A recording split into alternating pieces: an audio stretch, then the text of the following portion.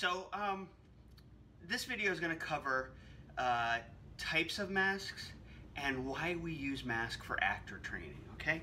So the reason why masks are really good for actor training is emotions are not just in our heads or in our hearts, they're in our whole body, all right? Your entire body helps your emotional state.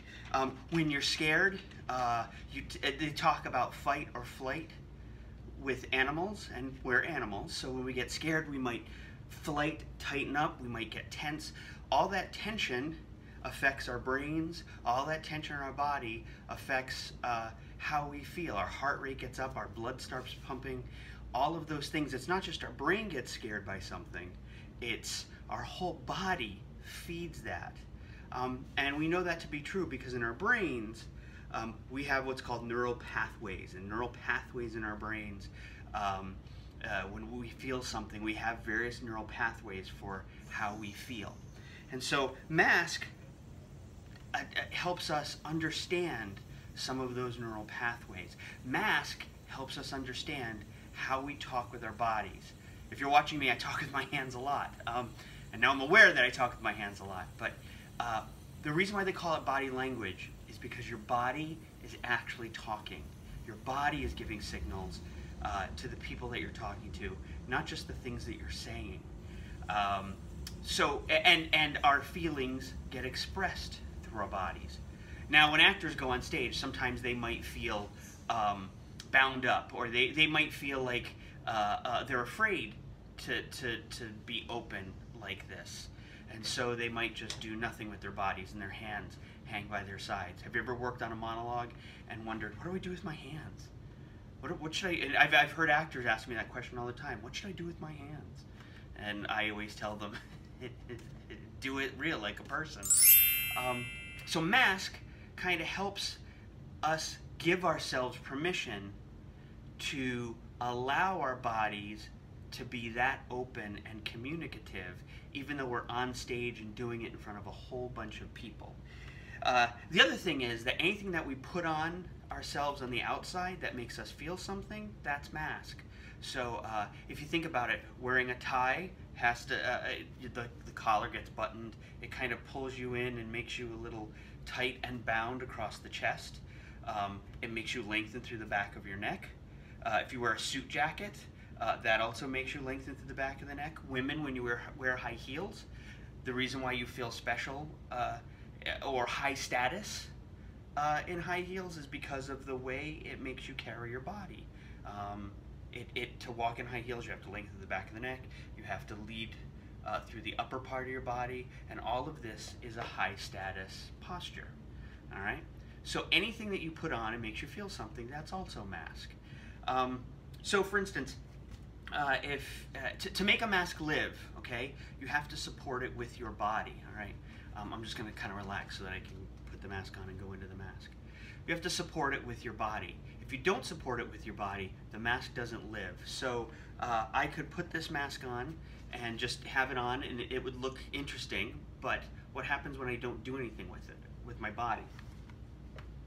Boring!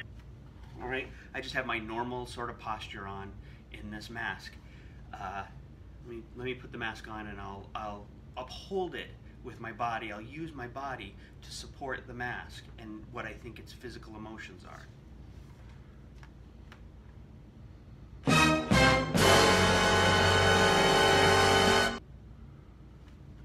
It's a whole lot different. I lengthen through the back of the neck, I look out of the tops of my eyes. It's a much more aggressive mask. This mask, it's a much more passive mask, all right? So I'm gonna put it on, I'm not gonna do anything with my body, and then I'm going to do something with my body to uphold the mask, to let the emotional state of my body support the emotional state of the mask. Boring!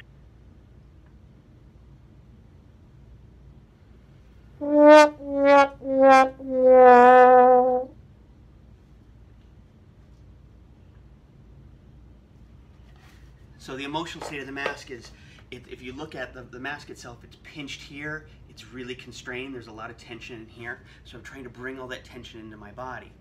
Right? Bringing all that tension into my body makes me feel tense. It also helps you, the viewer, understand what's happening with the character. Now, masks are much larger than life. They ask you to be bigger. Right? In life, we're not this big, although sometimes we are. So actor training, mask is used for actor training in this way. So there's a couple of different types of masks. So what we've been looking at so far are full face masks. These are masks that cover your full face. There's a whole bunch of masks over here. There are masks that are half masks. In the history section, talking about Commedia dell'arte. Commedia dell'arte used half masks because the characters needed to speak. Here's a very old Arlecchino Commedia dell'arte mask made by my first mask teacher, Joe Diefenbacher of Nacopelli Masks and Puppets.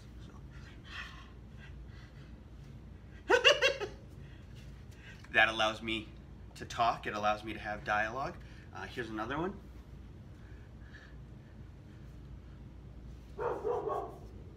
There's my dog barking upstairs. Another version of half masks that I've been playing with are masks that are for the bottom of your face. So.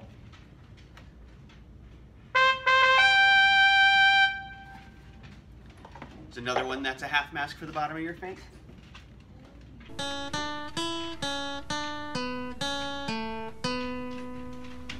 This actually got sculpted.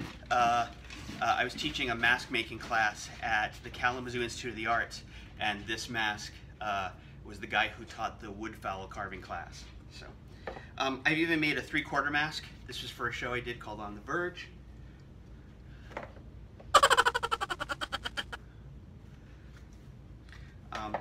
So you can also take masks and wear them on different parts of the body.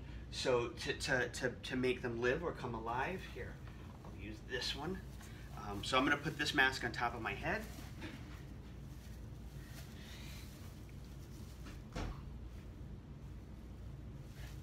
So you can wear masks on top of the head to make them come alive. In the history section, I talked a little bit about Mummenschanz. Mummenschanz had giant body masks like this.